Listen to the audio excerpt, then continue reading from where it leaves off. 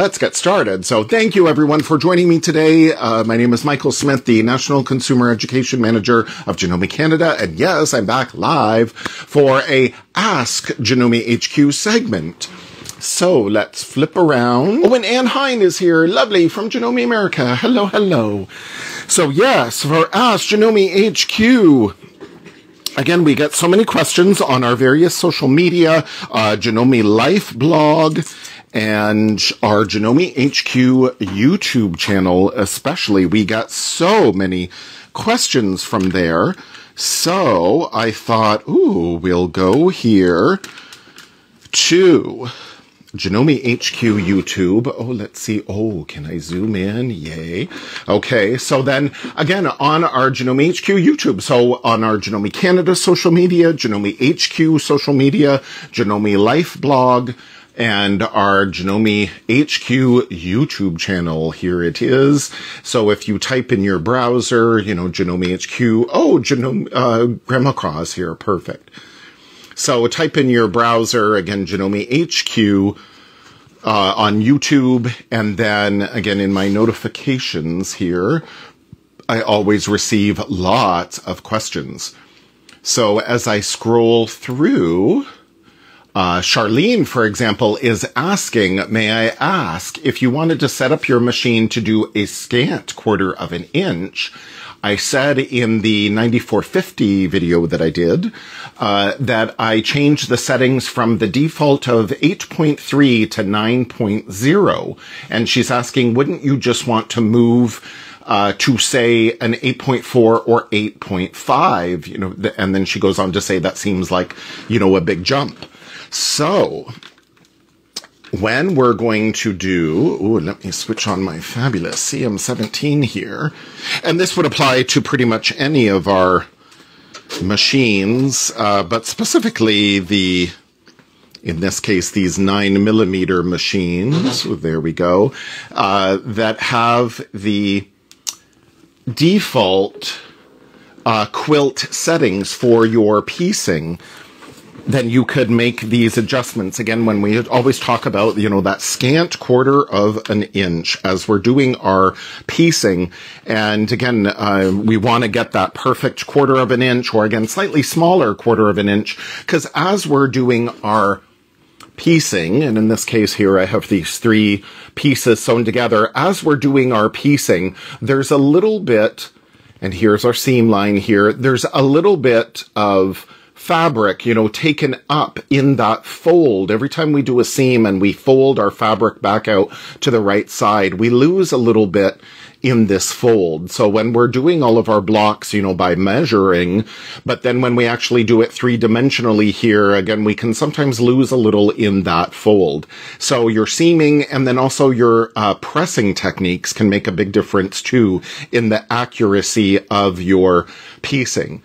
So traditionally, again, when we're doing most quilt piecing is at a 1/4 of an inch. And on many of our machines, oh, like the 15,000 and Skyline S9 and Memorycraft, 9450 and, I think even 9850 has the quilting category. So right now I'm in utilities stitches, but then I go here to the little curly Q is decorative stitches and quilting. And then if I go into our quilting category here, we have this 1/4 of an inch piecing stitch, boom, and it automatically moves our needle over to the right. It's suggesting we use the O foot, the 1/4 of an inch seam foot, and Janome actually has, for the 9mm machines, we have 2 options, one with the guide, as pictured here, and one without the guide. So you can use either 1/4 of an inch foot you would like. And again, this default stitch automatically moves the needle to the right. Now you'll see here the default is at 8.3 width, the needle position. You know, we've got 9mm wide here on the CM17, and then the needle is over at 8.3 for our 1/4 of an inch. The stitch length is at 1.8, which I love using as a nice tighter stitch, then we don't have to worry about back stitching. And whenever we're doing these samples, again, I always suggest, cut up your stash, cut up your scraps. And this is when you're doing some experimenting, write what stitch you're using. In this case, I'm quilting category, stitch number 2. And then again, the default is 8.3, and then the length is 1.8. So when I sew my 3 pieces together then this is how we can also determine if the seam allowance is correct or not, if it's accurate or not. The way I learned years ago, my heroine, Eleanor Burns from Quilt in a Day, I owe my entire quilting career to her. She, and when I first started quilting 31 years ago now, suggested take your 3 these are 6-inch, 2.5-inch wide strips. It doesn't really matter how long they are, but they recommend 6-inch strips, 2.5-inch wide, 3 strips, and then you're going to seam these together with a 1/4-inch seam allowance. So, if we have, and again, it's very easy to determine. So we have 3 pieces here, each are 2.5 inches. So if we take 2.5-inch plus 2.5-inch plus 2.5-inch equals 7.5 inches. But when we seam these together here, we're going to have a seam allowance here and a seam allowance here. There's a 1/4 inch here and a 1/4 inch here. So collectively, that's 1/2 inch. And then we're going to have a 1/4 inch here and a 1/4 inch here. Again, that's another 1/2 inch.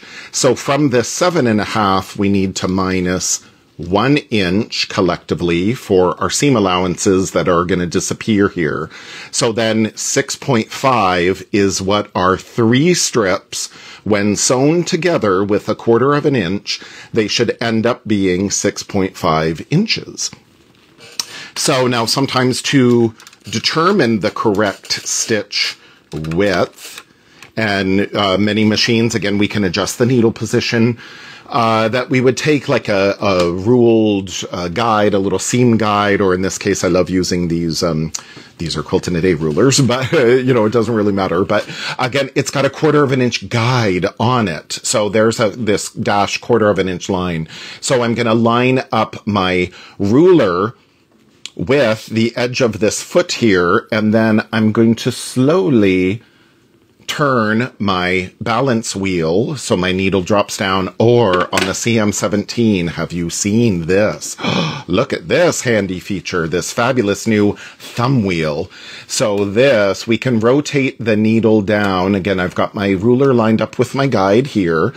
And then I slowly rotate my needle down, and is it going to hit that 1/4 inch line?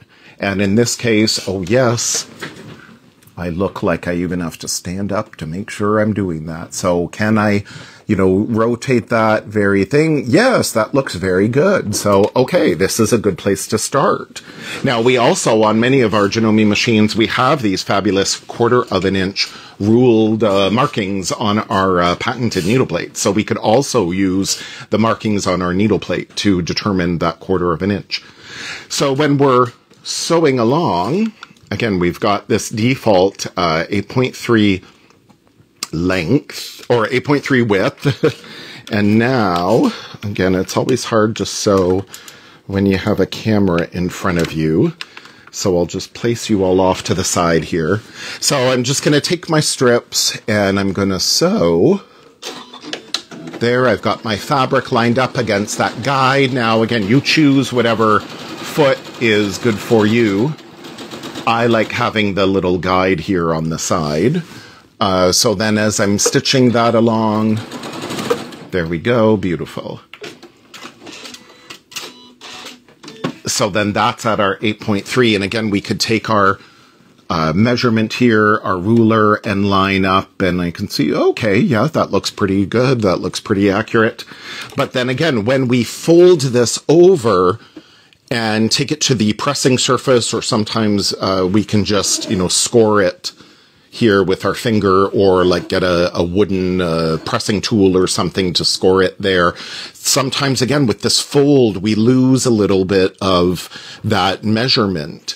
So that can be determined by the thickness of our fabric as well, the thickness of our thread. So most of the time we're doing our piecing with like maybe a 50 weight, 40 weight, or 50 weight thread.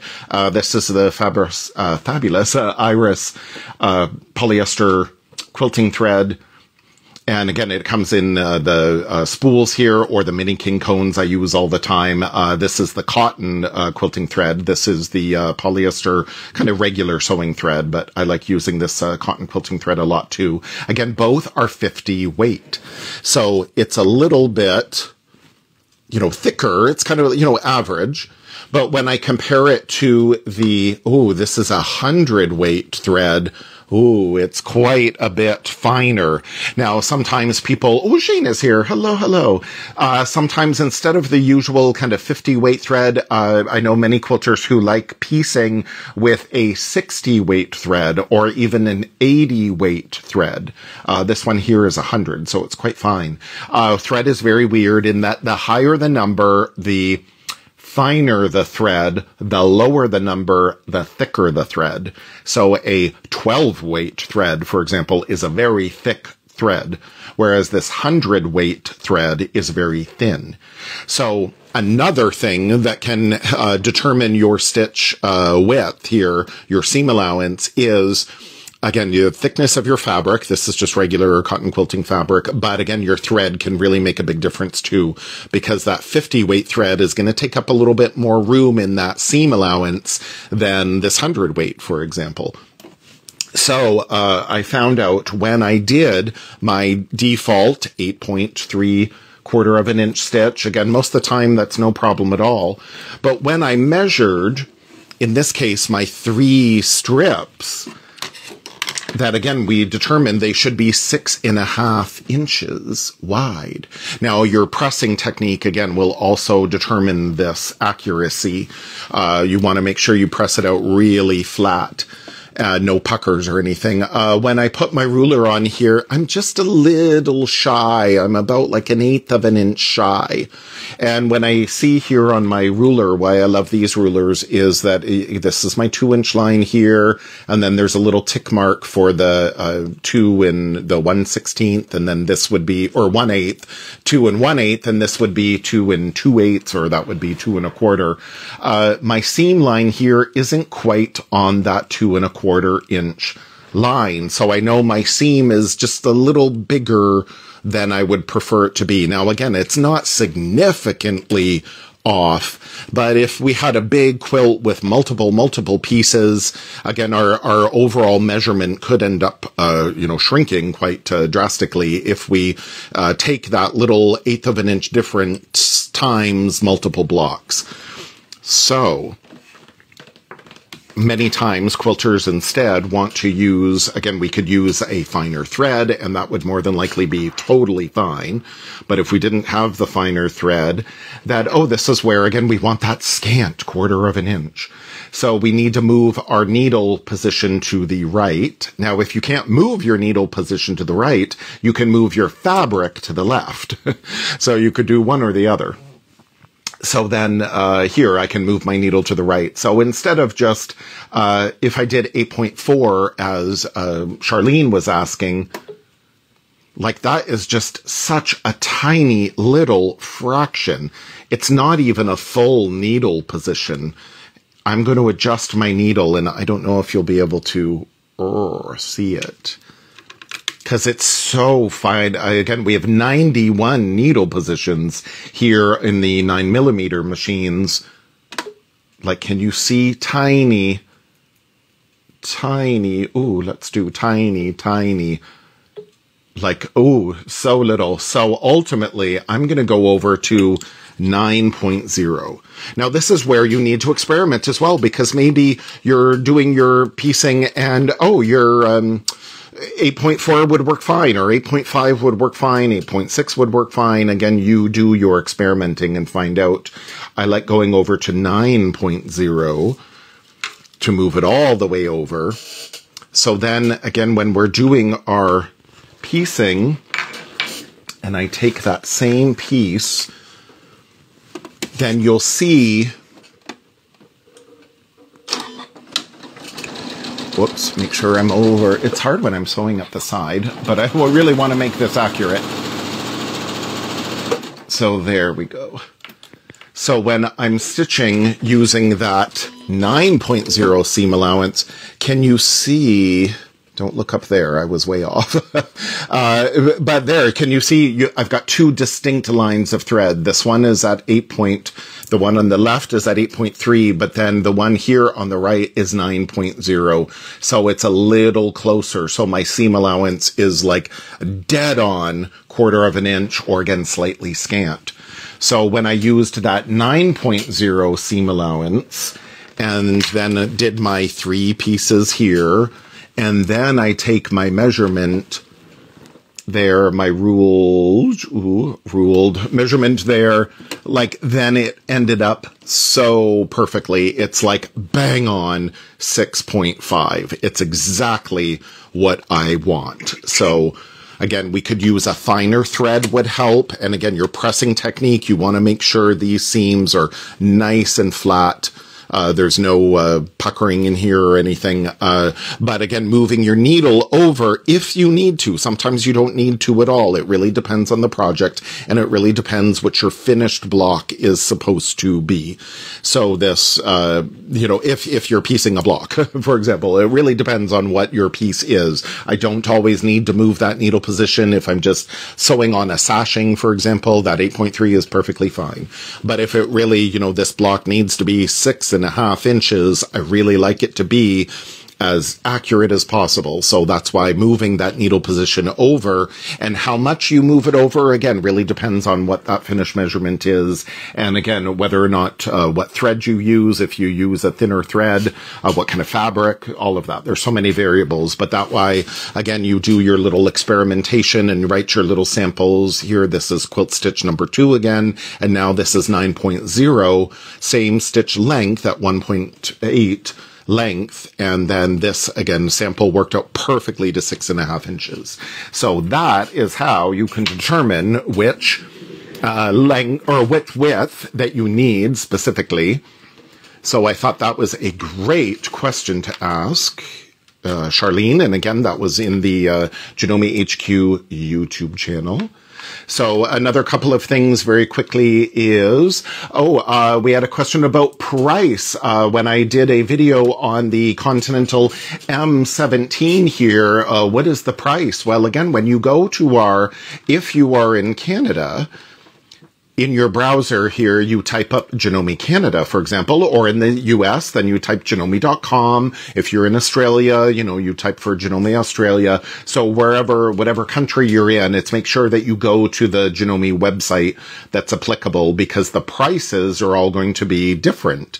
So here in Canada, again, when we want to find out a price of the CM17 or any Janome machine for that matter, we can go on to Janome.CA, and then under the products category, we can scroll down, and then it says machines, and we can view all machines that way.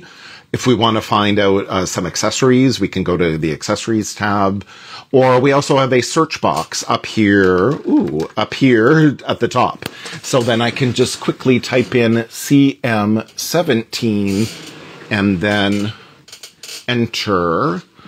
And then here, CM17, boom, there we go. And then we can see the suggested retail price. Manufacturer's retail price is on the website.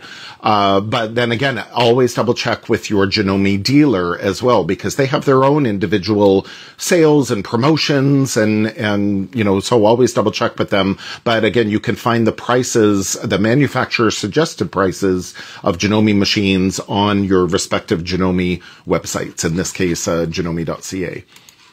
So that is there. And then Ed was saying about when I did a video on the HD 3000 Black Edition, heavy duty Black Edition machine, what is the width capacity? So the width could be two things. I'm not exactly sure by width specifically. So here again, Janome.CA, we can type in that little search box. Oh, the HD 3000 in this case. The width. Now, typically when we're asking about what is the width of the sewing machine, we're talking about the needle plate width. So it would be, here, what's that width?